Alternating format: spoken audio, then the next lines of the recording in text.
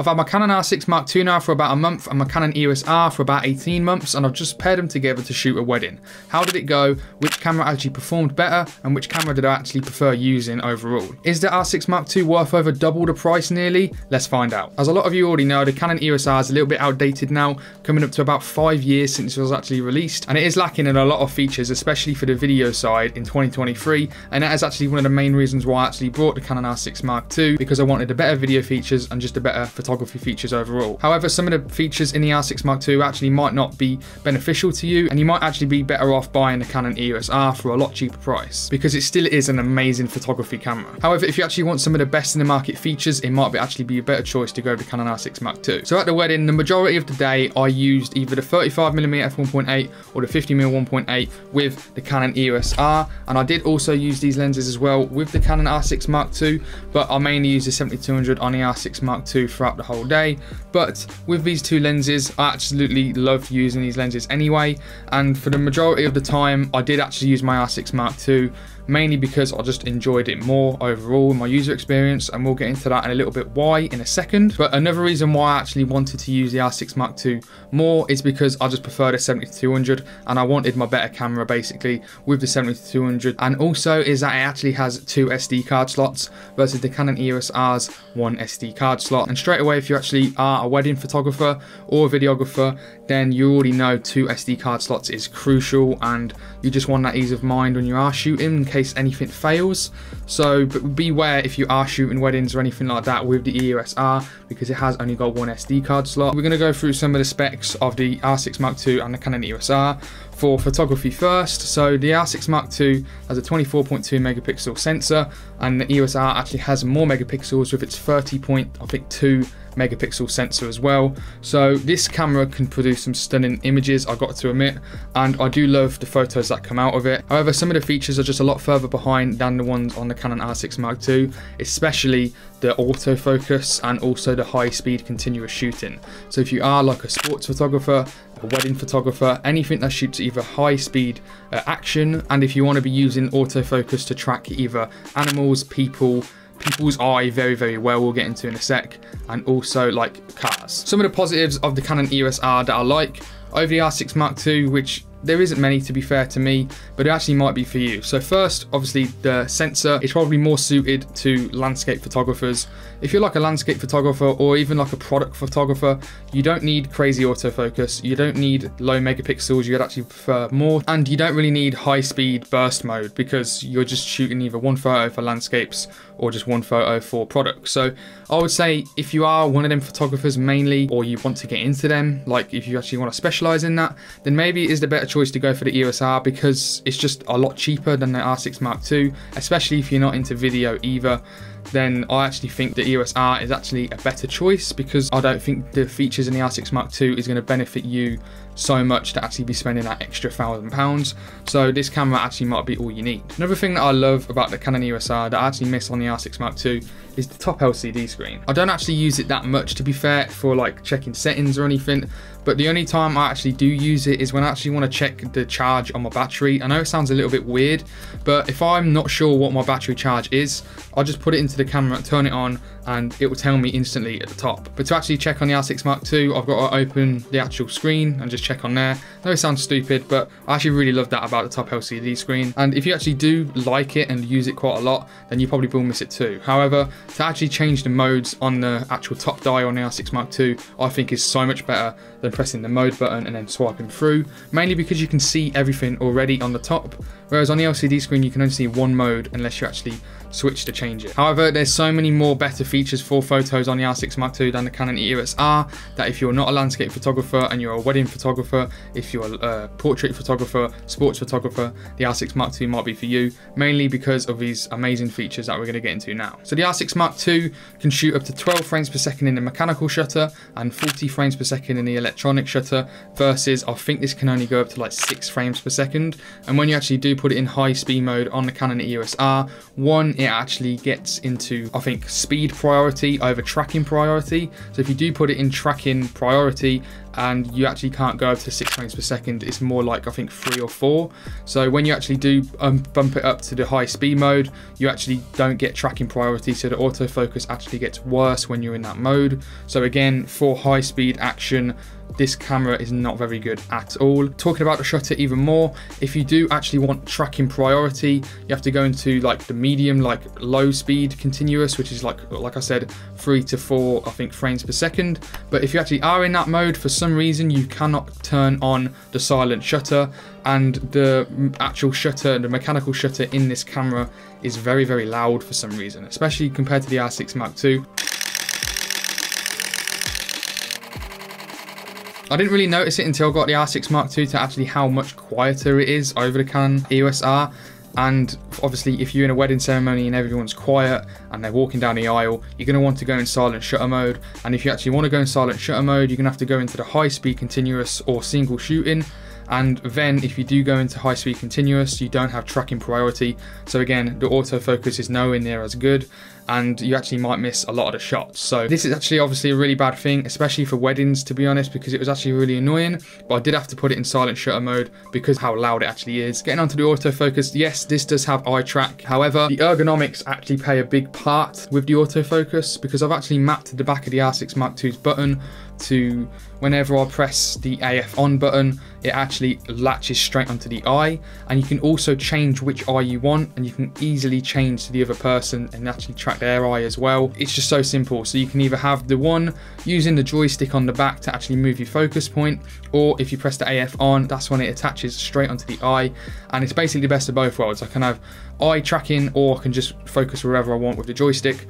You can focus where you want with the back of the LCD screen. I've actually mapped this to the top right. However, it's a lot further over than the joystick on the Canon EOS R, and it just doesn't feel as good as the joystick either. Also, it's just such wasted space having the touchpad on the top. I've disabled this because I used to have it as ISO, but the amount of times I'd accidentally scrub my finger over the top of it and it would increase my ISO or decrease it was getting really annoying, so I've just turned it off. So it's literally just a wasted space now, and that'll be a perfect place for like a joystick to move your AF button on, because sometimes using the screen is not the best, but it's there if you actually do want to use it. Also, the autofocus in the R6 Mark II is the same as the Canon R3s, which is probably the best autofocus in the market at the moment. It also has a Digic X processor, and this only has a Digic 8, I think it is.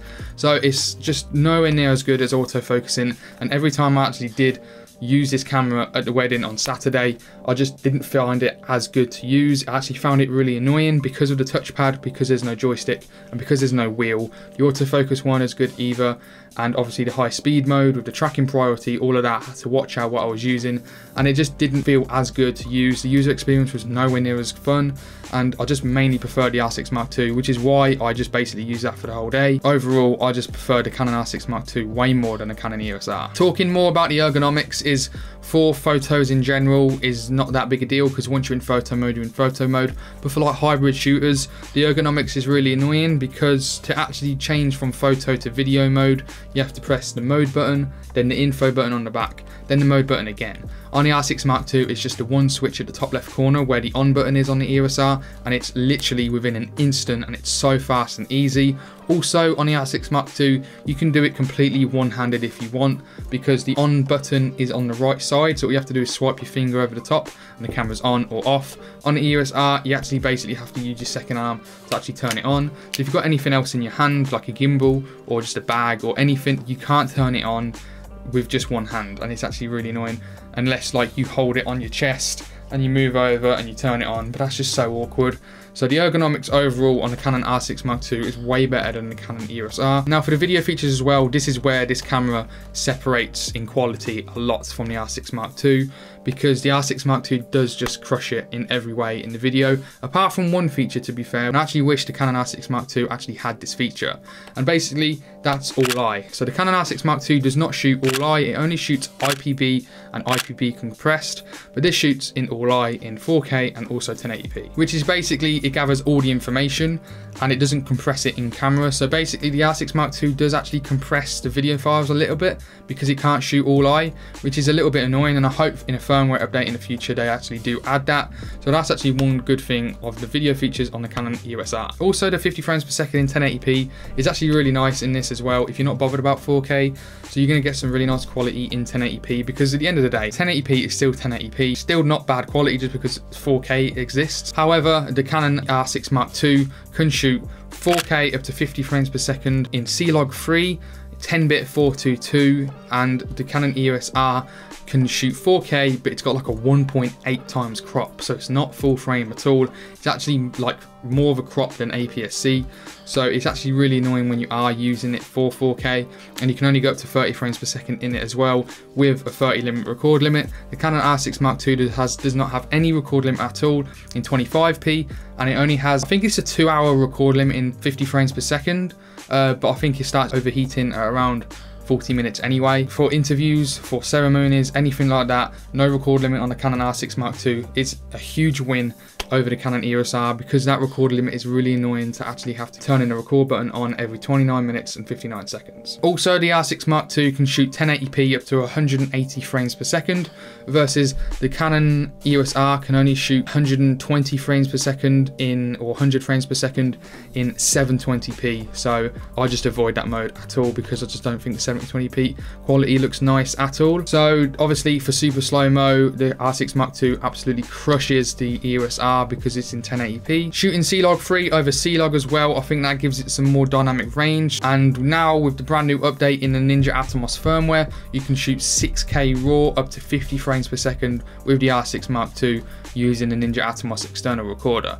So if you do want to shoot RAW, you have the ability to, if you have the money, and also if you have the storage space with the R6 Mark II versus not on the Canon EOS R. Again, the autofocus in the R6 Mark II for video is great, and it's so much better than the Canon EOS R, because again, you can pick which eye you want. It tracks onto the eye so well, and it's just absolutely amazing what you can actually do with the R6 Mark II for the price. Even though all these features are amazing in the Canon R6 Mark II for the photo features, high speed mode, great autofocus, amazing video, 10-bit over 8-bit as well, 4K no crop, all of that, it still doesn't mean the EOS R is a bad camera at all. You can still get amazing quality pictures out of this camera and videos, like I said, in 1080p 50 frames per second, or if you can deal with the crop, in 4K, because it does have the all-eye codec, and that just makes this camera obviously really nice to actually get some really good content. You do just have to have a lot of sacrifices in speed, autofocus, and a lot of video features that doesn't reach the industry standard in 2023. Obviously, it's coming in, if you find it used somewhere, about £1,400. It is coming in at like half the price of the Canon R6 Mark II. Is it actually worth double the price over the Canon EOS R? In my opinion, yes. The R6 Mark II was one of the best purchases I've ever made. I absolutely love it so far, and I've only had it a month. I love my Canon EOS R so much. It's what got me into YouTube. It's what got me into filming weddings, and shooting real estate. It's basically what started my career in all of this, and I do love it so much. However, it was holding me back in a lot of things, and even though I got the job done filming a whole wedding with this camera, it was starting to get a little bit annoying with the ergonomics, with the AF, with the bad 4K, really bad super slow-mo. I wanted all these features, and I got these features now in the R6 Mark II. And the R6 Mark II is one of the best cameras you can actually buy on the market at the moment. So if you can afford it, as long as you can get brilliant, amazing, good glass with it, don't buy the R6 Mark II if you're going to get crap glass. You'll actually be better off buying the EOS R and buying really good glass, like the 70-200 up here, like the 35mm f1.8 here, like a 16-35 what I'm shooting on here for the EF. You're much better off buying the EOS R and buying brilliant lenses over buying the R6 Mark II and buying really cheap, terrible glass, because it is going to make a huge difference, and it's actually more important to get really good glass than it is to buy a camera. Even if you are thinking about buying the R after this video, I've got to say as well, watch a video or look at some research on the Canon R8, because it's around the same price as the Canon EOS R, but it has the exact same features as the Canon R6 Mark II. So if you do want the R6 Mark II's features, but you don't want to spend money to get it, then your best choice is to get the Canon R8. However, there's still only one SD card slot like in the EOS R. There's no IBIS. I completely forgot to mention that as well. There's IBIS in the R6 Mark II and there's not IBIS in the EOS R. So for video, handheld video, it's so much better. So if you do want IBIS as well, R6 Mark II is just the better choice overall. However, like I was mentioning with the R8, you don't get IBIS in that camera. and you also get the RP's batteries, so they're not even as good batteries as the Canon EOS Rs, so they will actually last not a long time. I think if you're shooting in like 4K 50p, because it's no crop, 10-bit 4:2, the exact same as the R6 Mark IIs, then you only get like an hour per battery, then you've got to buy the batteries for it. So full frame, it's just got the R6 Mark II's features. So if you do like the Canon EOS R, then your best choice actually might be to buy the Canon R8 instead. Again, it's still got, I think, 24 megapixels over the 30 megapixels, so it's up to you what you actually prefer. But at the end of the day, if you are going for the EOS R, think again, and maybe you should go for the R8. If you don't want the R8 and you want the bigger batteries and you want the top LCD screen and you want the more megapixels, then by all means the Canon EOS R is still an amazing camera to buy in 2023. It just will actually hold you back a little bit, but it's a great entry point to get into the Canon RF world. I done it, I didn't regret it, and I absolutely love this camera. If you're a first time buyer, this might be the camera for you. The Canon R8 might be the camera for you. If you've got the budget, the Canon R6 Mark II is probably the camera for you, because it's one of the best hybrid cameras on the market. So if you did enjoy this video and found it helpful, why not hit that subscribe button to see more videos on Canon gear, just Canon in general, photography, videography, news on camera gear, anything like that. Hit that subscribe button. And if you actually did enjoy this video, you actually might want to see some more hidden features on the Canon R6 Mark II right here that actually are very, very cool, and it actually makes the camera way better. So if you are interested in that video to actually see what else the Canon R6 Mark II has to offer, make sure you click this video next.